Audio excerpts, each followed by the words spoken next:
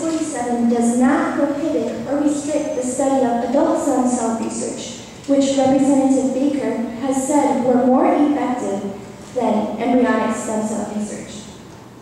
The bill that my fellow caucus members and I strongly support and sponsor protects the rights of unborn children by clarifying the restrictions for the field of stem cell research.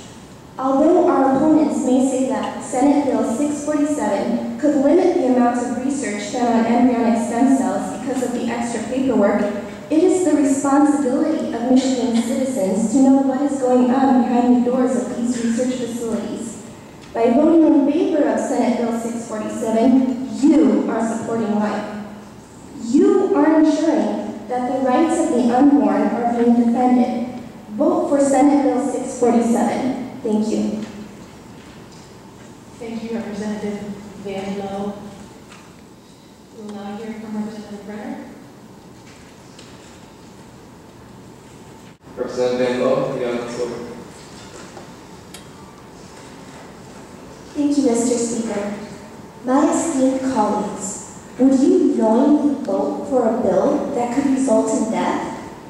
Senate Bill 291, which I strongly oppose, is clearly an extremely hazardous bill. According to this bill, motorcyclists may choose whether or not they wear a helmet if they are over the age of 21. What if a young father riding a motorcycle with no helmet was killed instantly in a car accident that was not his fault?